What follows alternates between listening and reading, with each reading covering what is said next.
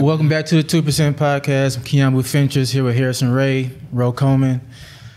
Another good episode for you guys coming up. We got special guest, Vanderbilt athlete, baseball player, first round pick in the 2021 draft, 25th pick, I believe, in the first round. Right? 2022 draft. 2022, excuse me. We got Spencer Jones. Welcome, brother. Welcome. Yes, sir. How you doing? Doing well. Good, Thanks for having me. Of course, man. So the 2% basically is high school athletes and their journey to Division I baseball, Division I sports in general. And looking through the research, only, through all sports, male, female, no matter what it is, only 2% make it. So that's what we call the 2%. So give us like a little background on your journey to, Vanderbilt and the kind of work that you put in and California all the way to Nashville. So just talk about that and let us know how that happened. So my journey started in Southern California. I'm the youngest of four boys. You get your ass whooped. Yeah, when I was younger, I definitely did. And then I popped up and started growing and eventually got taller than all of them. But they still like to talk their shit. Of course. They're all artists and musicians, funny enough. And I'm the only one that happened to play a sport. That's dope. But yeah, I grew up in San Diego. I was lucky enough to where my older brothers played baseball growing up, and I fell in love with it right away. And all my buddies growing up played baseball, this, that, whatever. But by the time we got to high school, all my friends had stopped playing, but I had realized I'd gotten pretty good at it. So I kept doing it. I got recruited to Vanderbilt before I played an inning of high school baseball when I was 14 years old. Talk about that real quick. Please elaborate, because that's not normal. Yeah. So I'd finished up Little League in like 7th or 8th grade, and I joined this travel team. And my dad was super pumped about it. He's like, "Oh, you're going to go see all these colleges. You're going to go play in all these tournaments. Like, this is going to be great." And I'll never forget, my travel ball coach came up to me and said, "I think you could be a really good baseball player someday. We could see you at like a mid-major, low-level D1. You could play there. You could pitch. You could play outfield. Like, that would be perfect for you." And so in my head, I'm like, yeah, low-level D1. Like, that'd be sweet, right? I want to go and play every day. And then I think I did like one tournament in Georgia. I hit like 600. We went championship. We won or got second place. And then like, I remember I was sitting in like cooking class, and my coach from that team was like, "Hey, University of Arizona wants to talk to you today. Can you give them a call?" Like all these different Pac-12 schools, all these different local schools, and then SEC schools started reaching out shortly thereafter.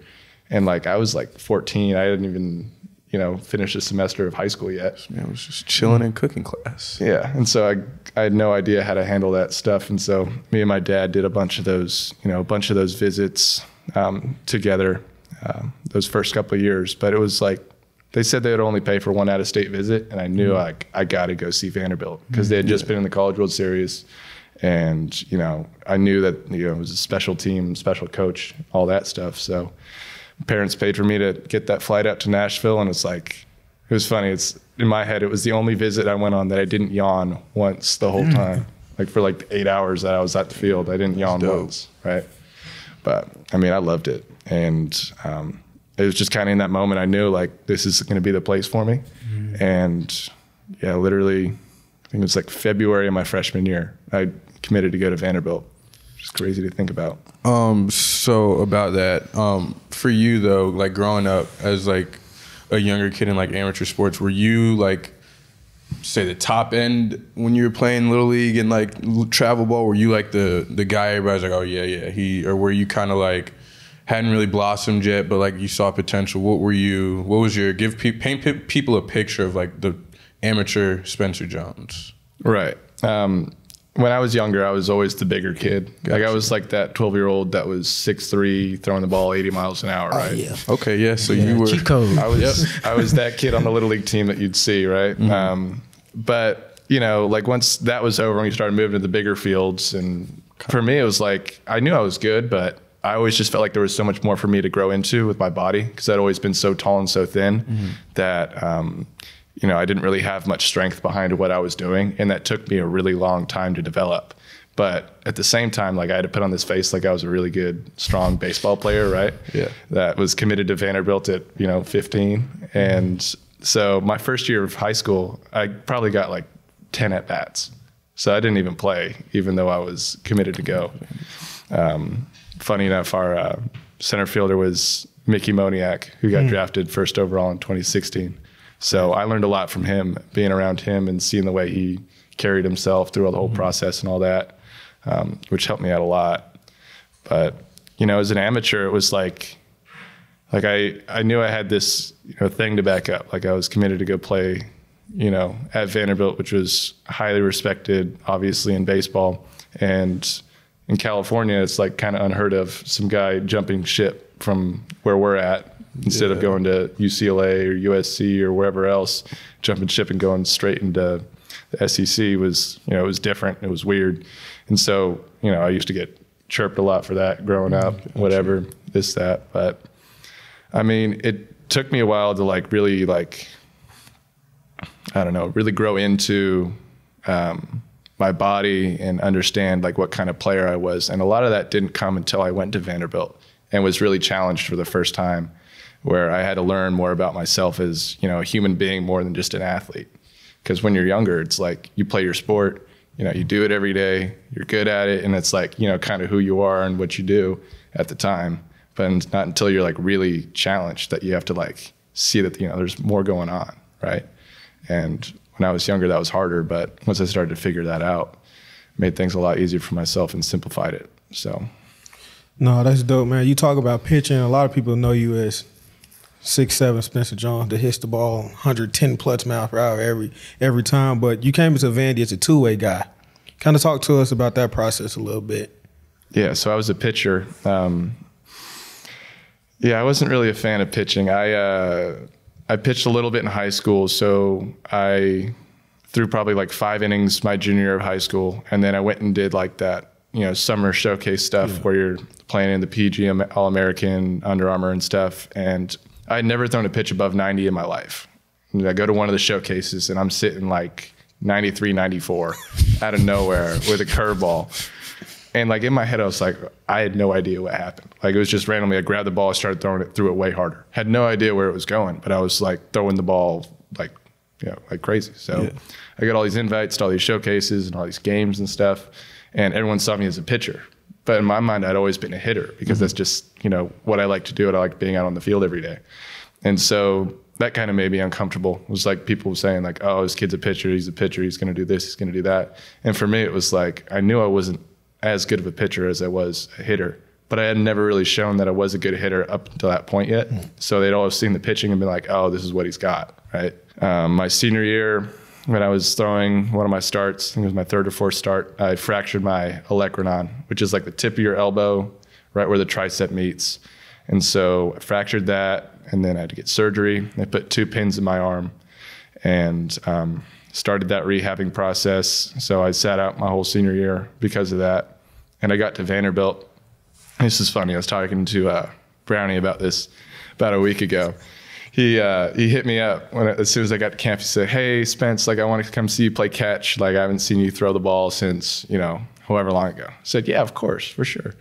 There was a miscommunication in my throwing program. I didn't have one when I was rehabbing my elbow from senior year. So I like didn't throw a baseball since I literally broke my arm. So I showed up on campus not having thrown a baseball in like 6 months, right? And so I get there and like I'm like chicken wing and shit over to whoever I'm playing catch with. Yeah. I think Brownie cut me off after 5 minutes. He said, all right, we're good. Let's just go back inside. He was just like, all right, let's go. Yeah. And I was talking to him about it. I said, like, what'd you think? Like that first time you saw me throw? And he's like, oh, I thought your career was over. Like I thought you were never going to be able to play baseball again because how bad it was. Damn. Shit. But yeah, so that happened. And then that was the COVID year. And so they had me playing like first base and I couldn't even, you can ask Harry, I couldn't even throw the ball to second base. Bro, I'm not going to lie. I can't. We'd be taking square drill, right? And Spence would be at first. And there'd be moments, Corbs would just be like, what the hell are you doing? Like I'm talking about he couldn't make the throw at all. But Corbs would keep putting him over there. I'm like, Corbs, what are we doing? Can't throw. Just kept putting him over there. But he could hit. A man could swing it. Yeah. But, so while we on your first year there, man, talk about what was that like that welcome to, you know, college moment for you? You know, mine was fall ball, just watching guys just hit the ball at the park on command, the last round of BP. That was like my, God, like I'm really here at Vanderbilt, So either in fall, winter, or during the season, like what was like your welcome to the SEC type thing? It had to be, like a fall training or like one of those first few weeks that we had gotten into like the locker room. Because at Vanderbilt, it's like you have, you get there and you don't have the locker room, you don't have anything. You go and sit in the, it was the visiting football locker room. I remember that. And I think it was like the day after media day. Like we all got like pullover shirts that had like a little star on it, right? And I remember I was like walking into the facility one day, and I think it was like 3 or 4 older guys on the team started pressing me about wearing a star because I hadn't even earned it yet. I was like, I didn't really understand. Like, I haven't earned it yet. Take that shit off. I'm here. And so, like, 3 or 4 guys came up to me and said, no, like, that's not how we do it around here. Like, you got to earn that on your chest. Like, you're not there yet. And you probably won't be there. And, like, they kept being in my ear, like, you got to get there or whatever else. But I think that was a good welcome to Vanderbilt moment when I realized, like, oh, this is for real. Yeah, it's different. Yeah. 100%. Man, you and Harry played in that 2020 season, that COVID year that got shut down. Just talk to us about that experience. I remember, where did y'all play at the beginning of the year? Y'all in Texas, Arizona? Yeah, we were roommates Okay. in Arizona. How's Harry as a roommate, first of all? It was good. He would get his little Chipotle bowl, FaceTime his girlfriend. Oh. I forgot about that. And I'd just be like sitting in the bed, just like caking all night. Yeah. No, I wasn't all night. I tried to. Only with Ro. When I roomed with Ro, we'd be up all night. That man would never go to sleep, but I had some respect. I had a little more respect for Spence. Yeah, talk to us about that opening weekend, man. Just maybe at first base, opening weekend. Just that whole experience playing for the first time that weekend. I'll be honest, like it was really cool. I started the first college game of my freshman year, but I think I made like 4 errors that weekend. Oh, God. I'm trying to forget that weekend.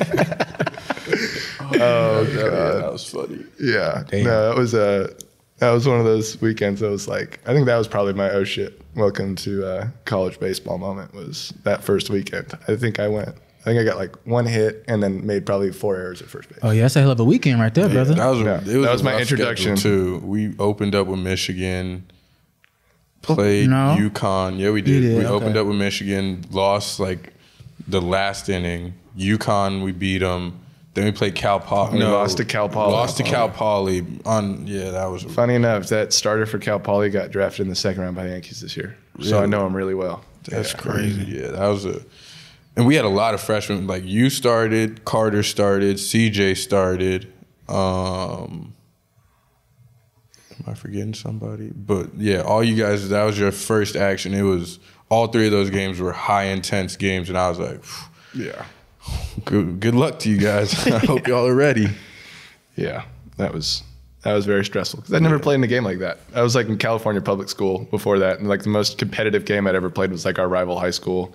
Like the last game of the year, and there was probably 150 people there, right? So I'd never played in front of that many people at any point in the game. And I was like, to your credit, I'll give you the one thing that I always noticed from you, like rooming with you and just being around you. You always had like a calm demeanor to yourself. Like you never seemed like you got fazed by anything. Like Corbs might say, like I remember Corbs used to wear you out at first, and you just shrug it off and just keep going. And I was like, damn, this kid. There's nothing getting to this kid right now. I was like, there's something about him. And so that always caught my attention out of all those guys. I was like, okay, yeah, he's going to be, he might have that in him. Was that real? In terms of, like Corbs has gotten on to everybody, more times than we can count, and like that first time can be like damn, but, as the time you kind of get used to it, but do you have a moment, a Corbs moment where he's like, he tried to tell you to go home, or here you got threatened. Like we all got kicked out the team. Home. I think everybody has. If you've gone through Vanderbilt at least one time, tell you to go home. This is a good one. So we were playing the SEC tournament my sophomore year, and I don't remember who it was, but we had lost the game, and our tournament was over. Yeah. And we're all pissed off. I think I made like a base running mistake at one point in the game, or like I was a late pinch hit sub and I struck out, right? And like I felt like shit. everyone felt like shit, and I'm cleaning up my stuff, and I'm walking out. And as I'm walking out, Corb's like, "Hey, Spence, I should have never recruited you." He said, "You're just a waste of time and energy. Like, I don't know what you're doing here. Damn. You should probably find another place to go." It's like, Right after the game? right after the game. I'm in uniform, like walking out, and I was like, that one hurt, right? Yeah. And I actually didn't play I didn't play all of regionals, all of super regionals, and then he gives me like a pinch hit at bat in like the 9th inning against Arizona in the College World Series. And then, Oh, damn. How was that? Like, how was I remember that bad. not like you said, you hadn't played for I hadn't played in like 3 weeks. 3 weeks. What was that like, having to go get thrown into that situation? You're at the College World Series, like, It was crazy, man. don't get bigger than that. But like, I kind of accepted it. I was like, I'm a team guy for like the time being, right? Yeah. I'm just going to be a good teammate, goof around, have fun or whatever. And I was still getting all my stuff done pregame, obviously, right? And getting my work in. And I remember just getting tapped on the shoulder like, "Hey, Spence, like, grab a bat, let's go." And like, I don't think I even took a warm-up swing because there was just so much adrenaline. Just like looking around, it's like, that's what you play baseball for, right? fact. Like for moments like this, to play, on this stage. And like at that moment, like the game kind of felt small for me in a sense, because it was like, I felt like I'd been there, but I hadn't been there. You know what I mean? And it was like, I don't know, it was crazy. I remember, so I had my first at bat against Arizona, and I rolled over, got out, could have won the game. Oh well. And like in my head, I was like, all right, whatever, we're gonna win this baseball game anyways. We do find a way to win it. And then, and then we played that Stanford game later, and that was the one I played in. That was good. That was another like late game pinch hit at bat, but it was like no stress. Like it was just like we're out there having fun. Yeah. And gosh, it was crazy. That's not normal though. Like the way you talking about how it was low stress, the game felt small. Is that because of how Vanderbilt trains and like the training environment that you guys cultivate throughout the season? Or just playing in the SEC, when you get to those moments like that, the stadium, you got 26, 27,000 people in the stands, tight ball game too. It's on the line, but to you, it felt a normal day at the plate. So.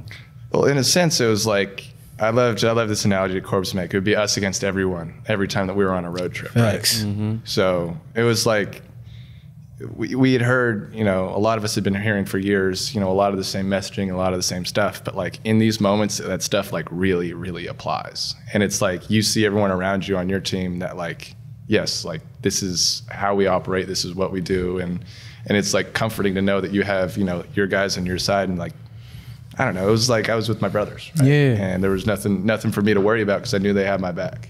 And so in that moment, I could just relax and be myself and not have to worry about a result, just go out there and compete. Speak more on that, the College World Series, from getting ready to get on a plane, picking your suit out, going to the stadium for the first time. Like, talk to us about how that felt, because we all had the chance to do it, but especially then you went, but it was kind of like post-COVID as well, so talk a little bit more on that as well. Yeah, it was cool. I mean, I'll be honest, I'd never really watched the College World Series or anything growing up. So it's like I had no idea what it was about. I didn't even know it was in Omaha until like I came to college crazy. And they said like, "Oh, we want to go to Omaha." So yeah. what the hell's right? But I mean, it was cool. It's like we're playing, in front of, all these fans. I remember it felt like it was the biggest stadium I've ever been in my life when I walked out into TD Ameritrade. Like it was cool, but like, I don't want to take anything away from that. Like me in my own head, I felt like it wasn't mine because I wasn't a contributor on the team, because I was like a bench player. Yeah. So it was like, I saw it and I was like, this is really cool, but I imagine it feel a lot more gratifying if I had a role on this team. Right. Yeah. So yeah, I mean, that was a motivator in the future for sure. Right. Because I saw that, I was like, well, I want to do this with my own group, or not my own group, but something that I feel more, you were more in charge of. You had a bigger role in it. Yeah. So I guess even elaborate on that now, because we had you can't even call it half a year, quarter of a year together, and I saw you coming in. You could swing it. It was just, for how big you were, it was crazy how well you could get the barrel to the ball all the time, and you didn't have the pop that you grew into. And I was like, dang, he just slaps it everywhere. I was like, he's literally just slaps it everywhere. I'm like, it's impressive.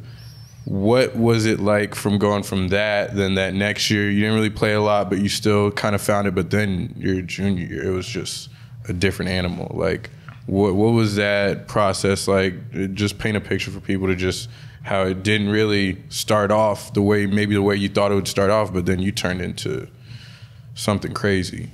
Yeah, I mean, I had so after the COVID season, like that summer, I got in Tommy John surgery. That's true, yeah. And so that stopped my pitching like altogether. I was like a clear sign, like, hey, I'm done pitching, right? Yeah. And so that whole sophomore year, it was always like I'd always felt like damaged goods because I was like hurt on the field, couldn't really do much. Like I could only swing the bat, but I hadn't gotten many at bats, so like it was hard to trust me in those situations. And then what changed everything for me was going to the Cape Cod League and playing out there. My grandparents lived out there for the last 40, 50 years. And so I was able to stay with them and like rediscover my roots in a sense. Cause like coming from California to Nashville, I had no family, no nothing. I was just kind of playing baseball how I knew how to play baseball, right? And I wasn't really playing for anyone or doing anything. I was just kind of doing it for myself. And then once I got to the Cape and, I started to see my family and like see how proud they were, all these different things, it really motivated me to like, take more ownership of it and be like, all right, like this is what I want to do. And like, this is how it's supposed to feel, And I mean, I got to the Cape, started getting consistent at bats. I was actually playing in the field. So my whole sophomore year, I didn't have an inning in defensively because I couldn't throw still. And so once they got to the Cape, they put me in center field. They hit me lead off. So I was getting a bunch of at bats, a bunch of defensive opportunities, played well in the Cape. And then the second I got back to Vanderbilt, my goal was just to put on as much weight as possible, build up as much strength as I could. And, they did a great job of that. I literally went from 209 to 235 by the end of the fall. Shut down. And that was just literally like, all I was doing was, eating as much as possible, lifting as much as possible, resting, recovering, all that stuff. Just because I knew I needed to build up my motor if I wanted to be where I wanted to go. And then, and like, a lot of stuff in my head changed too. Because like I realized like I'd gone through injuries, like I'd been, people thought I was going to be this like, really good player when I first came in, and I felt like I had disappointed. And like I had dealt with, hearing a lot of things that I, probably wish I never heard. But I mean, I just kind of realized like the shit that I went through, like not a lot of people have gone through it. And I know it's been, thicker than a lot of others. So it's like the confidence from that, it's like, like I've gone through some shit that you haven't gone through. Right. And so I have this confidence that you probably do not have, because I know that I've made it through it and I'm here now. Right. That's a bar. No, talk about, that's huge. I don't want to just glaze over that in terms of diversity aspect, going through those 2 years where these expectations, the injuries, not playing for a span of 2 months, then getting to play a little bit. And then like that's a lot to deal with.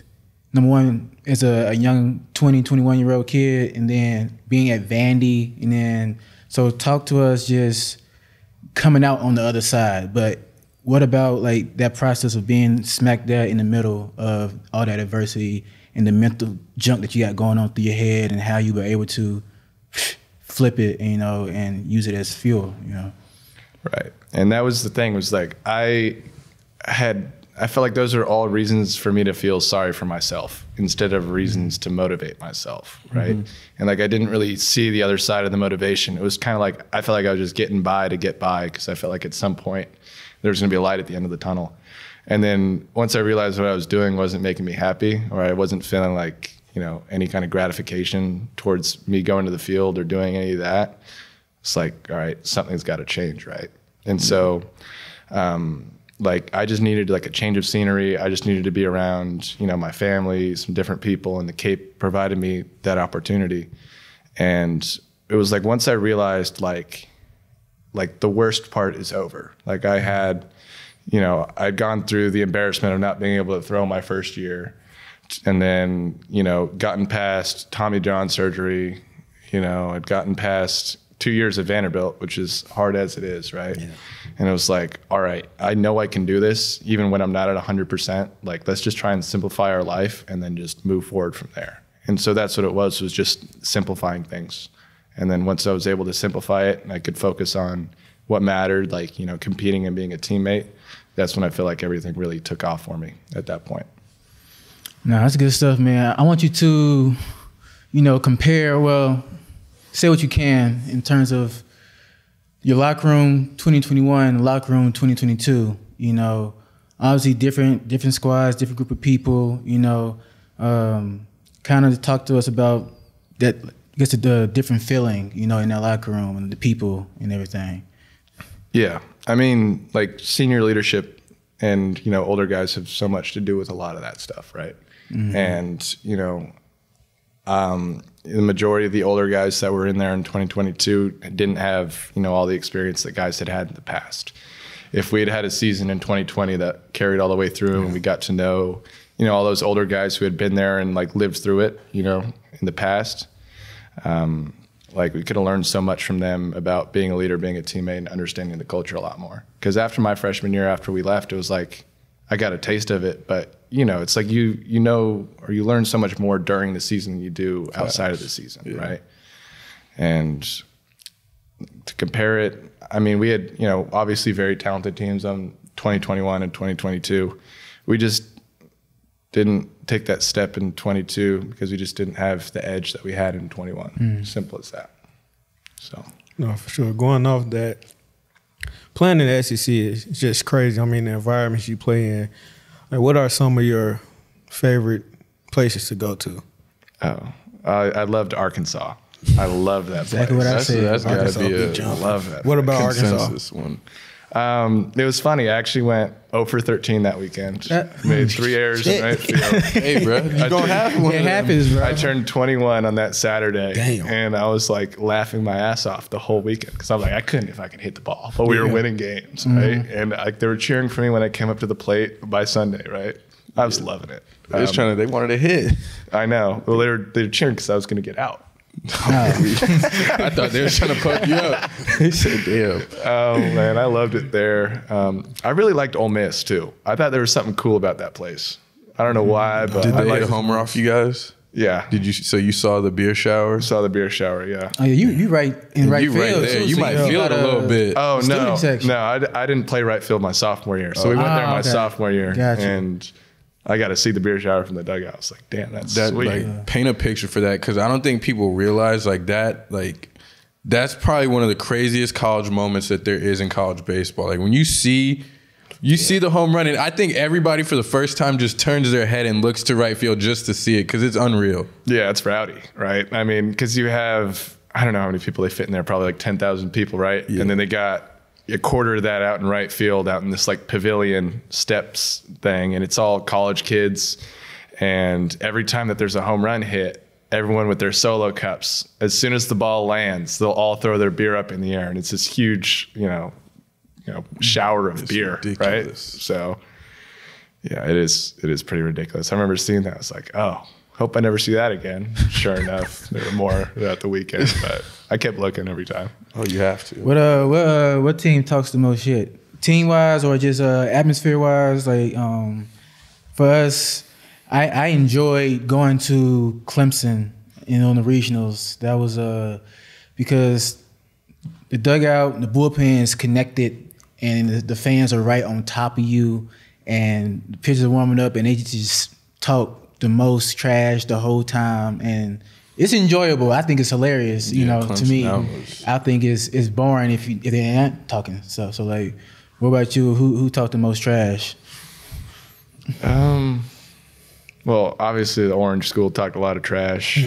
What's that? What's that Orange School? What's that? I can't even say somewhere in Knoxville, I think. I don't know. Sean, yeah, Big Sean. UTK, yeah, man. Yeah. So y'all got to experience that, man, like the crazies, because UT wasn't always that. They've been buns. There was no crazies when we played them. So really? There were no crazies. It wasn't Crazy like how that. it goes like that, right? Right? Now they Second good. they're good. And the crazies Everybody are out. out there. Yeah. You know? I think the worst chirps I got were at Auburn because I was Auburn? Yeah. Dang. I've heard. I was in right field, and they have like a grass patch like right next to the bullpen, chain link fence area, and they had they were grilling out, and it was a bunch of frat kids, And, you know, they find your social media and they dig through and they find your mom's Facebook. They find your brother. You know, they start asking questions about, oh, who's this? Who's that? Don't have a girlfriend. They gonna find her too. Yeah, exactly. So it was literally after that weekend, I removed every photo that I had, you know. This is not gonna happen again. What y'all not gonna do is talk about my family. Right? But I think, I remember Auburn pissed me off the most. I think. What they say? Is there one comment that you remember, like, to this day that somebody said to you? They were saying really bad things about my mom and about my brothers, right? And it's just like, I'm very, like, during the game, it's like, I think that shit's, like, hilarious. But the second it turns personal towards my family, like, that's a quick way for me to get really pissed off. What about Oregon State? Because I remember we were up there my freshman year, and they had that big, it was super regional. They had a big section out there, and I played right field. I came in for JJ for one of them. And like, I remember it vividly. It was like you divide the stands in half. One half was like cheering me on, and they were all Oregon State people cheering me on, like talking to me. Then the other side was like, they're sitting there talking shit to me. And I'm like looking back and I'm like, wait, I'm trying to figure out who said what. I'm like, what is going on? So it was Oregon State. Were they crazy for you too? They loved me. It was hilarious. Damn, they wasn't fucking with me sometimes. I remember it was like one inning, like there was like a pitching change or something, and like they were, you know, yelling at me. So I turn around and start talking to them. Kid throws me a piece of gum. I catch it. I put it in. Next at bat, I hit a homer right over them, and then I go back to the outfield, and they're all like going like this to me as I'm coming out. I thought it's hilarious. Yeah, so that place. What who all did you play out there? You guys played.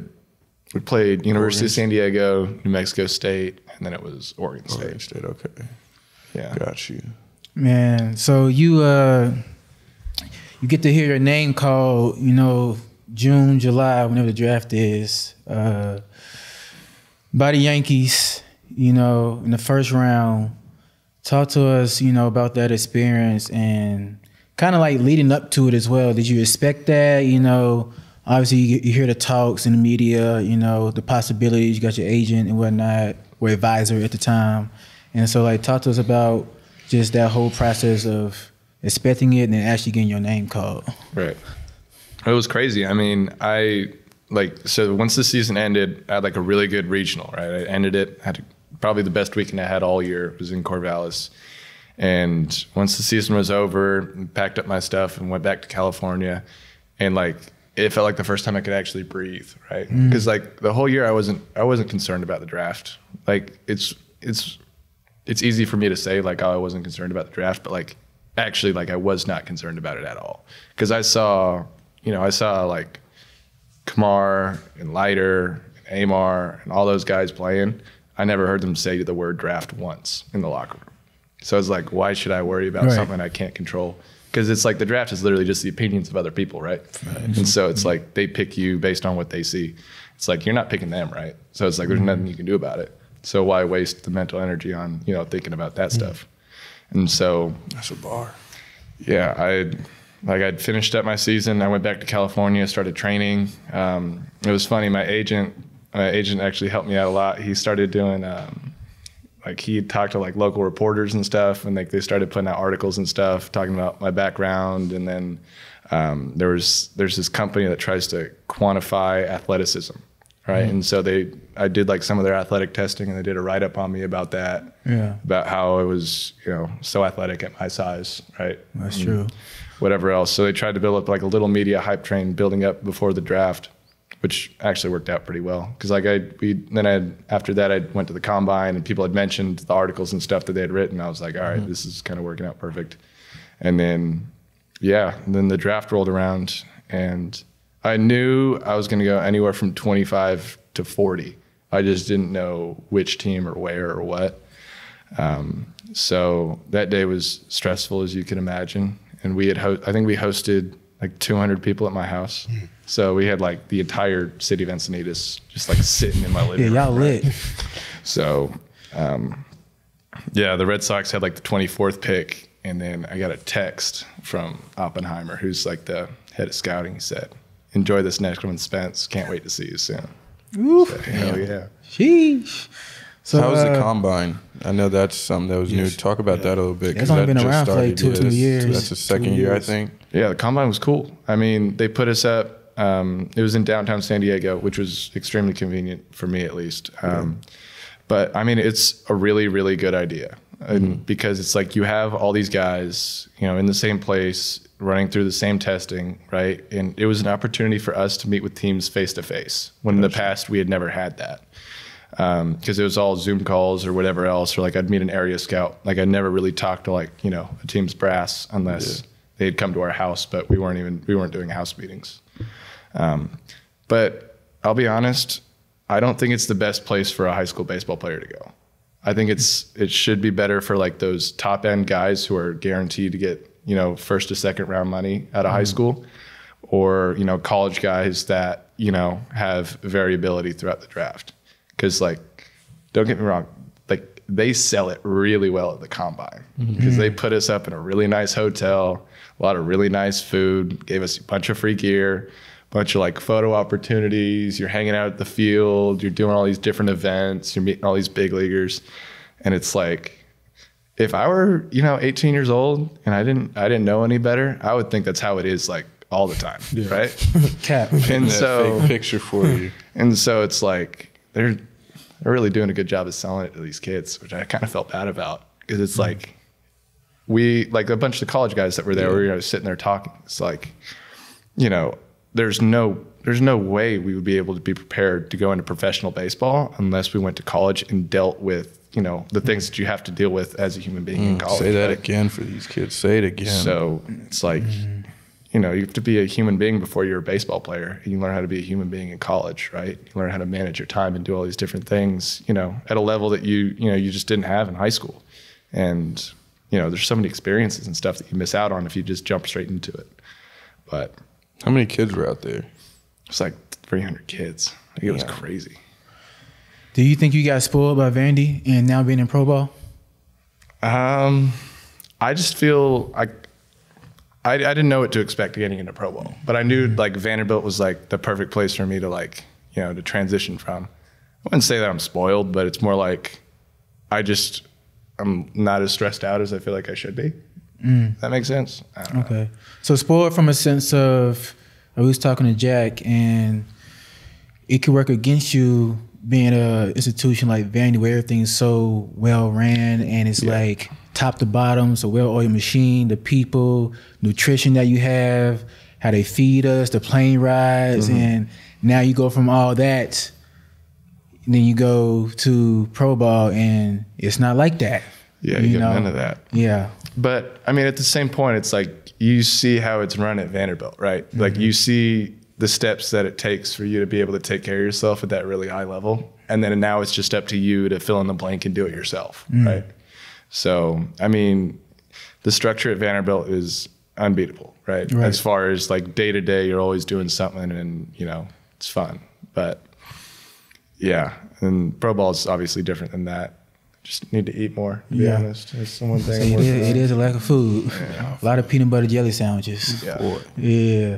But speak a little bit on, I want you to talk about, if you could like describe, you know, what it's like to be at Vandy, you know, as a student athlete. If that, you know, in a few words, I said it's demanding, you know, Corbs knows it, and he tells us that it's demanding, and you should want it to be demanding, you know, that's why you came here. And if you don't like it, you can just leave, you know? So like, how would you describe the, like, Vanderbilt to like to the outer world? That's a good question. Yeah. Because there's so many parts to it. Yeah. I'll say it's militant at times. You can think it's militant and like it's very structured. The standard is through the roof. The standard is, and it up does here. Not move, it does not come down for anybody. The training sessions are, it's moving, you know. It's weird if you make an error in the training session, you know, after a while it's like, dang, I made an error. You know, like it's crazy. Yeah. I mean, but it's like, it's real though, right? It's like you learn so much about being there that, you know, you wouldn't learn anywhere else. And it's like, that's how highly, you know, successful operational groups and cultures work, is like what, you know, Corbs had running at Vanderbilt, right? Because he understands the importance of a standard and a culture, and like the importance of bringing people together and like, you know, doing these things as a group, right? And like, I just think it's like, trying to find the right word for it. I can't think of it, but it's like, he understands like what it takes to build a culture and a program that is successful, right? And that's the reason why we all went there in the first place. It is demanding, you know, it's really hard. It's school's, you know, damn near impossible, right?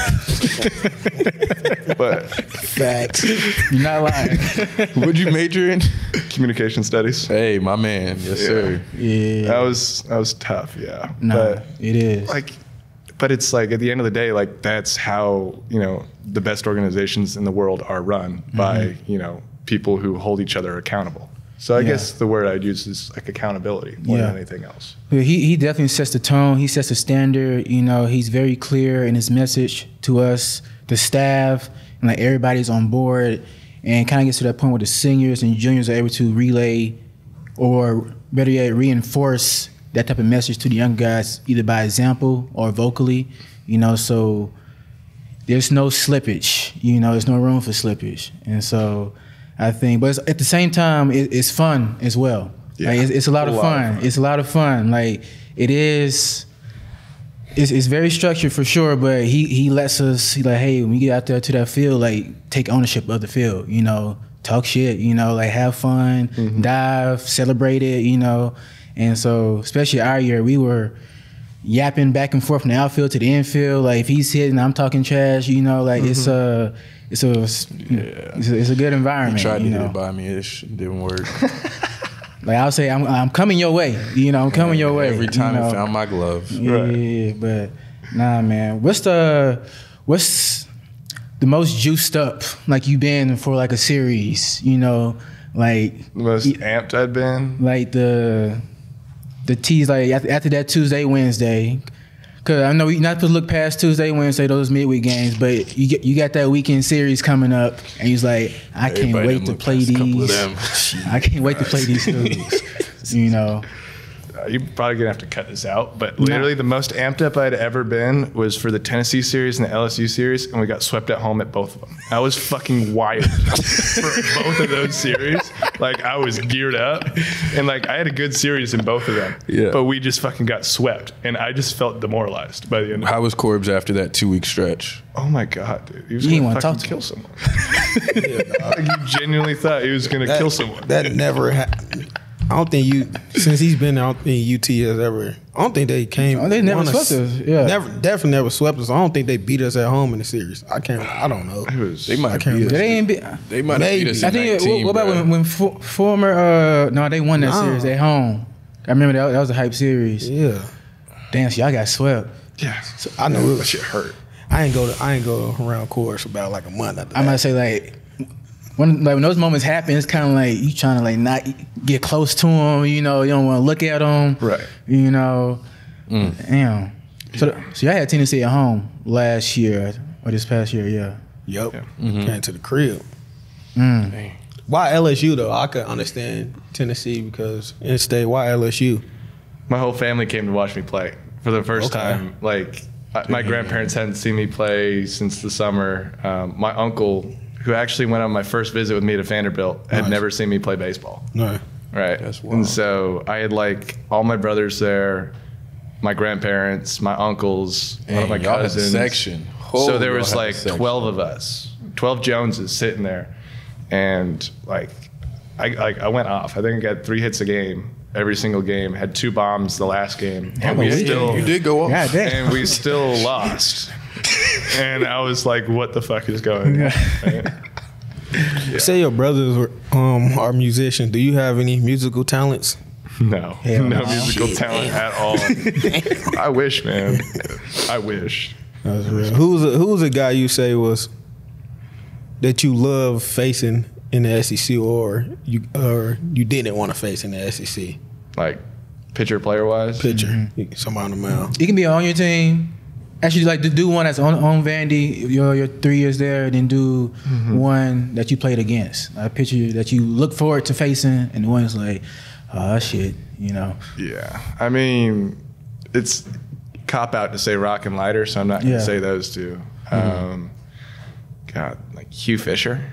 Oh, God. That's not a fun matchup for you. That's not fun because there might be one that just he might let that thing go. Yeah, that was never a fun one. The most fun at bats I ever had were against Michael Doolan and Sam Leboki because I always just talk You like shit to Sam? them. Yeah. I did not. Sam was I not hated comfortable facing him, right-handed, too. bro. Not comfortable. Because he moves, he works so quick. Yeah. Like he's out of the side step it's like every pitch. I'm like, dude, nobody's on base. You could chill out. Right. And he's just breaking off slider. I'm like, Yeah. bro. I love facing those guys though, because I would just routinely just talk shit to them, like all day throughout the week. And I kind of feel bad because Michael's had like 3 arm surgeries, and I'm still talking about the balls that hit off in freshman year. I'm just saying, I'm waiting until you get back on a mound so I can face you again. Right? Facts. Hey, you do it. Yeah. What about from other schools? I mean, the best pitchers that we faced this year, the Tennessee Arms, the starters were really good. Dollander was a really good pitcher. I got to give it to him. Yeah. Like, guy's real. What about him though? I saw that game. I saw all 3 of them. Honestly. High spin fastball, Fastball. slider that lands, and then he's got a changeup. And if you're throwing upper 9s with a changeup, That's not fair. no, it's not fair in college. And he's very effortless too. Like how his delivery.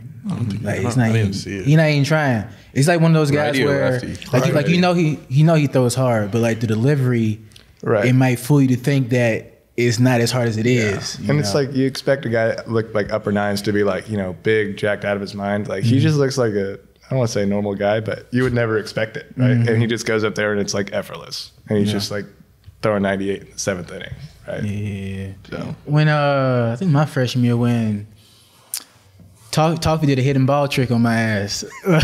I fell for that shit, a hidden ball trick. And bro, like I come around third and I get down the line, get back. He just walking I'm past you, bro. on the bag and then I don't know where I was looking. I'm just chilling. And I step off the bag a little bit and then Toffee just bow. I'm like, damn. And Corey's right there. I put my head down. Hey, that's I put my head down, man. And then he's like, Kiambu's still playing football at Ainsworth. he's not even playing baseball right now. He's still at Ainsworth playing football. Bro, I remember the craziest thing. Jason DeLay backpicked me at third. Freshman He did year, backpick your ass a couple of times. Bro, chill out. It was one time. Bro. And Corbin. Bro, right No, you got it a couple times, your freshman bro. fall was horrible, dog. no, we ain't it was- talking about Bruh. that. It was He got one time. one hit his freshman fall. You remember that shit? Right, and I still played that year. Lipscomb. I did get one hit. It was a bomb too. No, he got two. Off Toff. I smacked. I mean, not Off Toff. Toff. Off Penn. I smacked Penn shit. Cool, but his other hit was but it got so bad with you though. Rupenthal went like this. He told you the curveball was coming, And I still and then hit he threw the curve, and I hit it. You got your hit, so you got your 2 hits. That's fine. Yeah, That's I'm fine. like when Roop did, I'm like damn. It was like mid scrimmage too though. I think it was a live at bat. I think it was a live at bat. Yeah, it was something. It was Whatever a live it at was. bat. Yo, It was a shit. live at bat. But he did He show did. it to me. I was like, damn, bro, you really had to do me like that? Bro, I used to be snapping on his ass every day. I'm like, motherfucker, swing the hey, bro, I fucking had a bat, bro. rough fall. Rough freshman. That was just a rough fall. Yeah, we got our ass kicked out. Bro, Yeah, bro. my facility. my shit was senior bad year was just because- horrible. Dog, we got We kicked didn't out have the black. You facility. hear about that? We didn't did do you? black and gold, dog. Was it like you just said you guys are done? Yeah. So Yes. Well, we had we had like 2 months where we didn't do shit. Well, we I was won going 2 back and months. forth between Lipscomb, Trevecca, because they were working on the field. The wall. They were building the wall. And so that in itself was a headache. We was getting on minivans, little buses, No shit. traveling to go train. Trevecca. And I don't know, like just the live-o and like the pitchers hitter stuff, the scrimmages, it wasn't on point. Like the pitchers were throwing. I ain't gonna say the guy's name, but he's throwing stuff over the long innings, and of course he just threw his stuff down. He was just done. He was just done. And that fall, I think we had a meeting, and he had us in the dugout, and he's sitting on top of the ledge, and he's like, "I'm looking to get rid of people." Like he said, "I'm looking to get rid of It people." was low key like a Dion speed. He cut like 6 guys. It was Nah, 4. he cut 3 to 4 guys, And but like that whole week, he said like, don't come back, don't come to the facility, like get out of here. And he was yelling. He said, and he was screaming. He's like, and it's not one of those, I'm trying to see if you're gonna come back and hit or not. No, like don't come. He said like it's locked down. It's you locked down. Come you in can't here. come.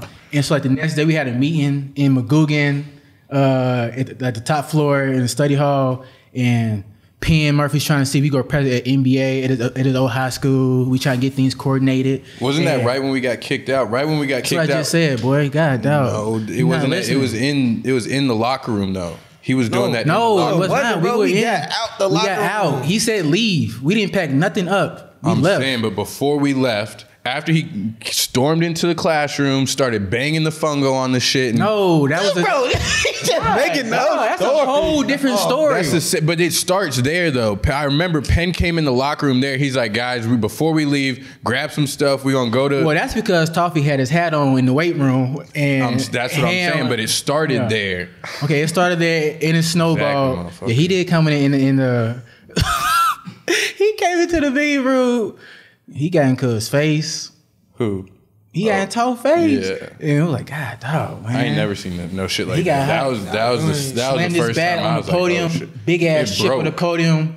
Nigga ducking. It was Zoe. Remember it went right over Zoe's head. He was like, oh. Duck. That one, my freshman out the SEC tournament. Get on the bus. Came back and kicked the door open. Fungo. All the freshmen be sitting in the front. So Carl Ellison sitting next to me. He, boom, hit that shit. Carl Ellison jump.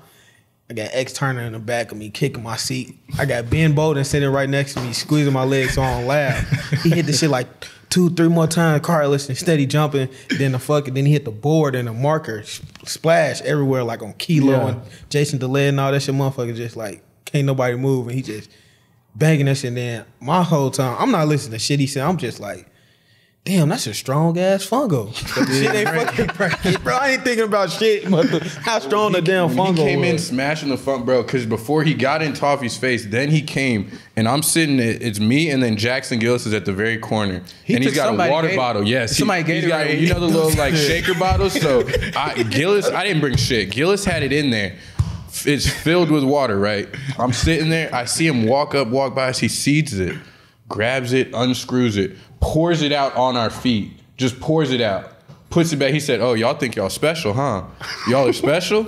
You're the only ones that could get to have water in here? I was like, oh, shit.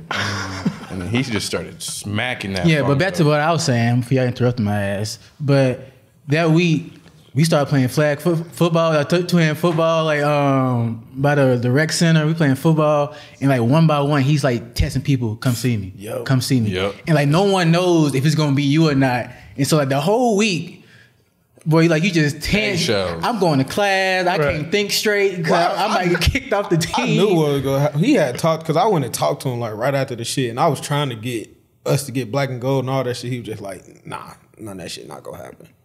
Because nobody ever knew. They just said it was because we had lack of players.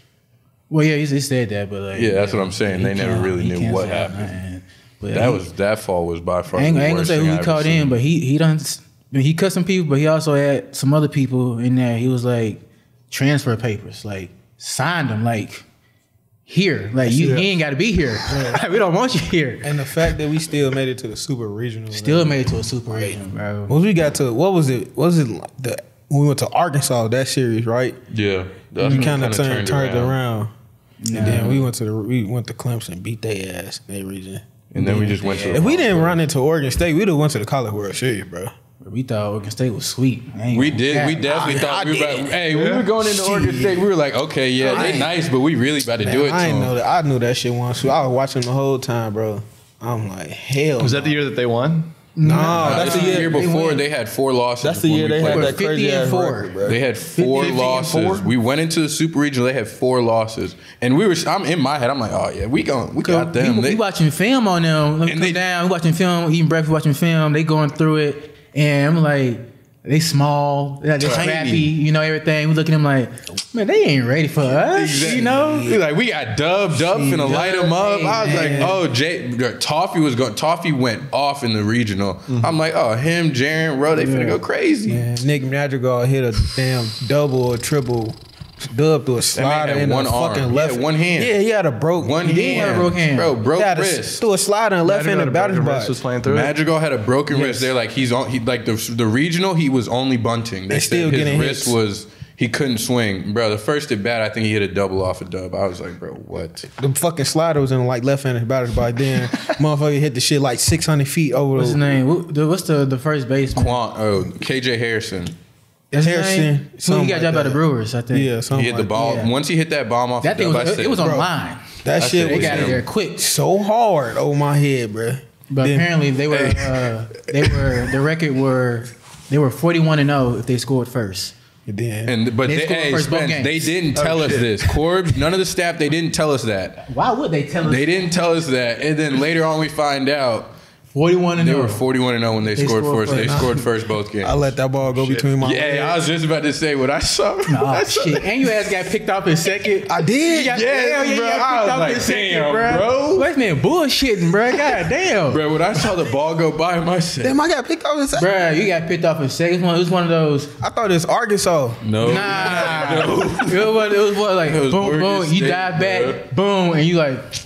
You looking up, bro. It's like, bro, I know that run for that ball was lonely. Bro, That's a lonely. Look, Took off and got to the ball, bro. it was raining so hard and the ball got hit me. I'm like, bro, I'm not about to stand in front of this shit. Like, it's hitting and spinning. I'm like, fuck. And this shit go right between my legs. Bro, it went right, bro. I said, It sucked. I saw that, bro. I sat down, dog. Like I'm standing down. I was standing next to Boo and I was just like, God damn, bro. He had no chance beating him, bro.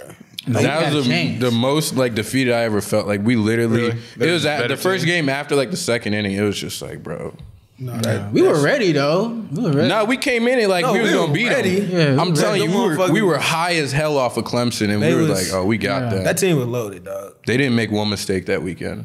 And they even had their They number didn't one pitch. guy They didn't pitch the lefty, because and he was the Yeah, best pitcher in college because of that baseball shit. because of certain reasons. Yeah, that case thing. Yeah. if he would have pitched, We would have lit his ass up. we probably would have hit. Yeah, we probably no, would've hit his real ass talk. We probably would have did better against him. Come on now. Just knowing what happened and what transpired and Yeah. the whole mindset at the play would have been different, bro. y'all realize he had like a .5 ERA. He's a lefty though.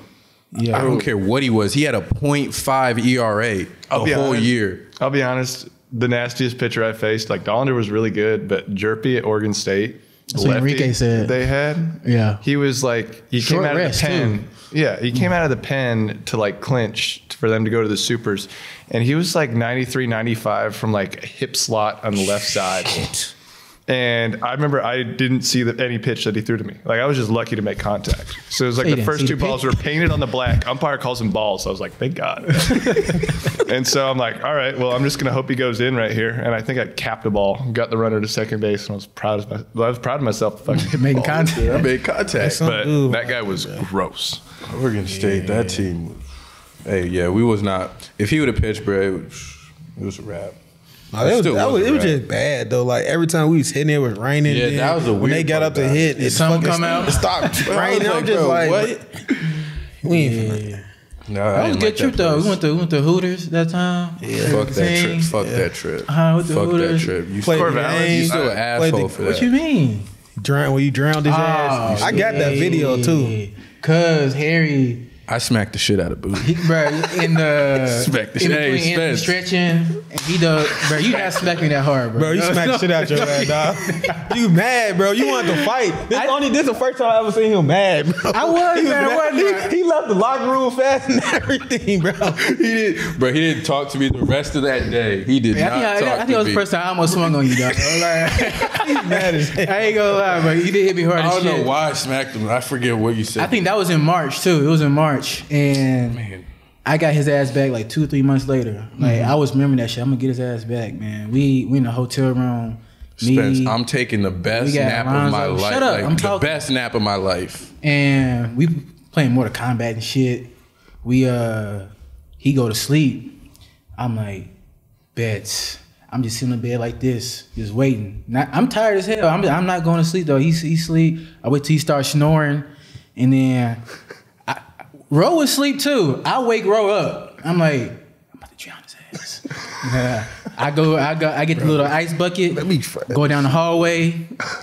fill it all the way over ice, get some cold water, and I let it sit for 30 more minutes. Let it sit, you know, and then I tell Ro get his phone out, and then I just, he thought he was drowning. I didn't know where I was.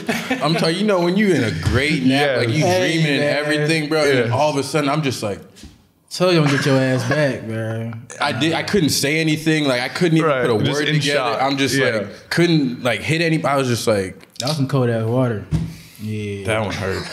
I don't regret it though. I will say that I don't regret it. It's funny as fuck. We got that video? I got it. We do have that video somewhere probably. I gotta see this.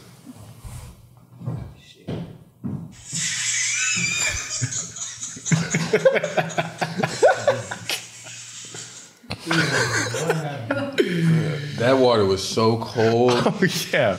Like I real deal felt like I just jumped in the ocean or something. I was like, what? I thought I was having a dream that I was in the ocean. Oh, that's funny, Aaron? I'm glad it's funny. It's not that funny. You got a vein coming. It's not that funny, Aaron. No, the funniest part is Boo's prep for it. Oh my God, hell yeah. 30 extra minutes just to make sure it was colder. Bruh, I was thinking about that shit every weekend, dog. Damn, bro, I really got you. Y'all ain't got no stories like that, bruh? Dude, honestly, like we were lame when it came to that stuff. We Like, pranked on the the road. shit. Dog, cause it was me, you, and Lonzo.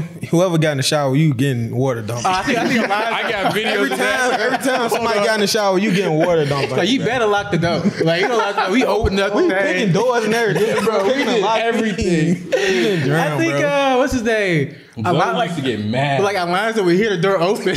He'd be like, I hear y'all. Like, bro. He like, bro, come on, y'all. Why y'all childish for?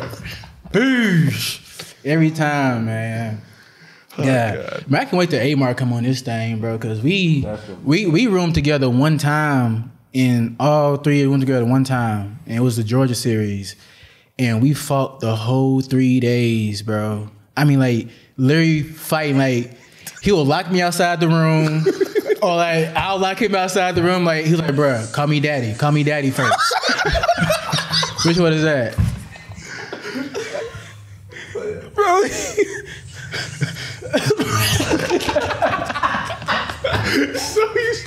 Bro, you got the man booty cheeks. Oh my gosh, bro. No, this man Amar, bro, we'll get back from the game, and we had a hotel room where it was like the regular door, then you got like the couches, like a suite kind of. We had the regular couch room, and you had our bedroom through a different door. So he'll lock the room to get into the room. I got all my shit in the room, and I'm like, bro, I gotta get my stuff. He was like, call me daddy first, you know. I'm like, I'm not calling you daddy, dog. He was like, well, you're not getting in the room, you know. But I eventually. I struck out one time in the fall senior year. You sure did. I remember that. I got 2 hits. 2 hits. I was just weird everything, bro. No, college was fun though. Even though Vandy wasn't like other schools, it was fun though.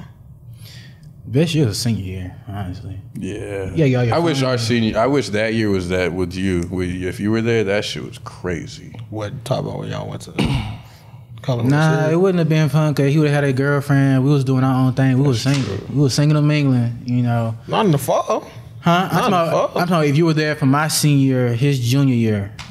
We were both single. Me and him was single. We riding deep. I'm saying like my senior fall, I was single. Oh, we not talking about that, man. Catch up, bro. Put your ass on the slow bus. Did y'all pregame circles? Did y'all continue the tradition? Hell yeah. Yeah, we did. What? Yeah. Oh, Did we do it we there? we started with us? sophomore year, my sophomore year. So your junior year, we started it. So he should have been? No, then the year he left, the year after he left, 18, we started in 18. You gotta tell a funny story. Was like we'll get in a circle before the game starts. You know, we rocking back and forth. Prerogative story, actually. And you got. we used to do that. Yeah, we did do that. It's like With Sunday stories? yes, Yep. Sunday stories. And then you got everybody ask a question like, "Who's your?" Or would you rather? Oh yeah. Would you rather? So who would you rather? I can't even remember any of those. You know, it was like, would you rather have? You could say it. I don't remember none of them, but it was like, Sit on a cake. Huh? What do you say?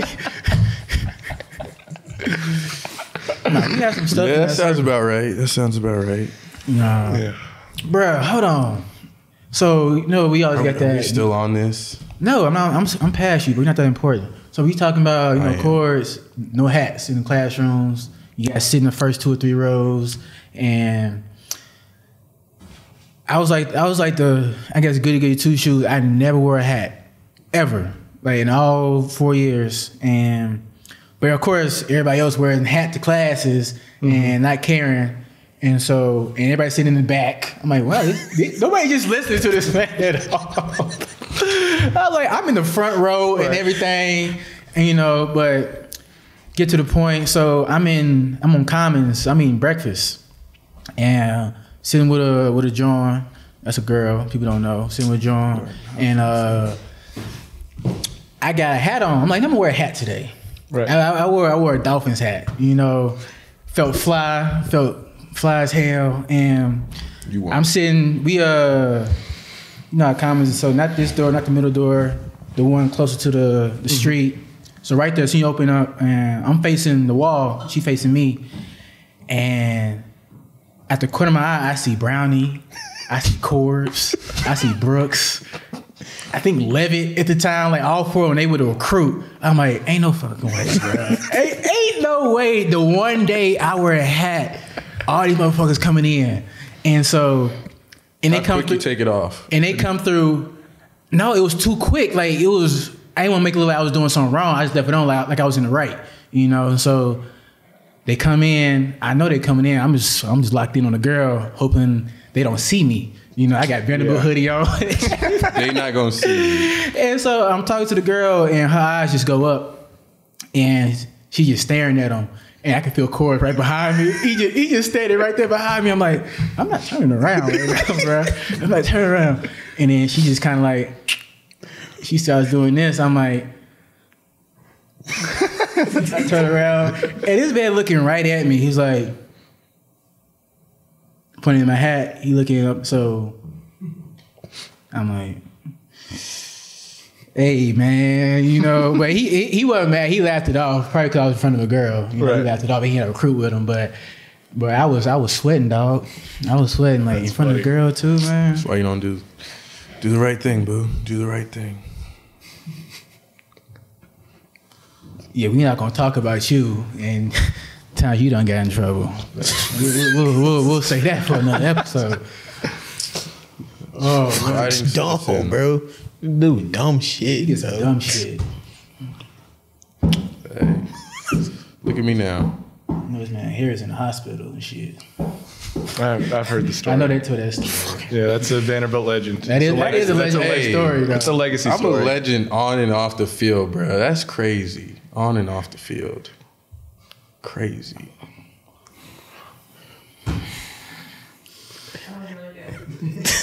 Hey, when he started talking, when he started asking questions, don't you want to slap his ass, bro? How was he, like, his senior year? Like, how was he? Because he has a voice. Was cool. I was the best. Was I not? Like, you're great. You just didn't really do much. I was just there. Yeah. Damn. So that's good just to be I didn't have the whole year. Yeah. You had a whole fall. You had a whole fall. And they were great. I didn't need to do anything. We had no incidents. And about. What you mean? Well, there was doing- one incident. It was the paper thing. I can't control that. Yeah. Motherfuckers was cheating. I can't control that. Oh, I remember that.